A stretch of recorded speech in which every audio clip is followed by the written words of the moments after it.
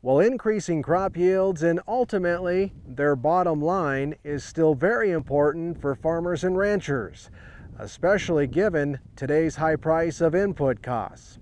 Brian Hendricks with CertainTeed Gypsum says that their gypsum mineral mined right outside here of Cody, Wyoming is a great alternative to synthetic fertilizers to help producers do exactly that. Yes, that's true. You know, with the high price of fertilizer, you get one application, you get the benefits from one application. With gypsum, it's a good alternative. You apply it, you get 3 to 5 years of benefits versus just the one-time application of fertilizer. He says gypsum isn't anything new to the agricultural community and that farmers and ranchers actually used it a lot 40 years ago to help improve their soil conditions and ultimately raise better crops. The benefits of gypsum versus fertilizer is gypsum will recondition your soil. It helps flocculate the soil to let water get down into the soil. It reduces high salt content by replacing it with calcium.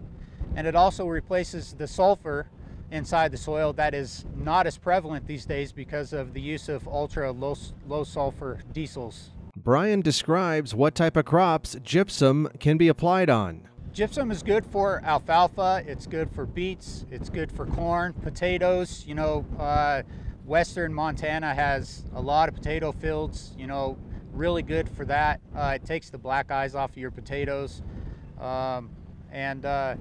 You know, for alfalfa, it puts the sulfur and the calcium back into that alfalfa, makes it super green, super thick. It's really healthy for your livestock.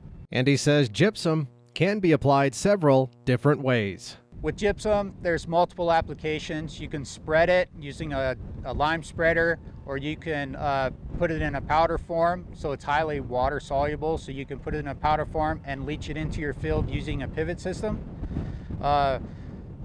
Or just windrow and spread it by dragging it out. There's multiple ways you could use it on your farm fields. Now, for more information about CertainTeed Gypsum, call Brian at 307-899-0352 or visit him online at westernminingandminerals.com.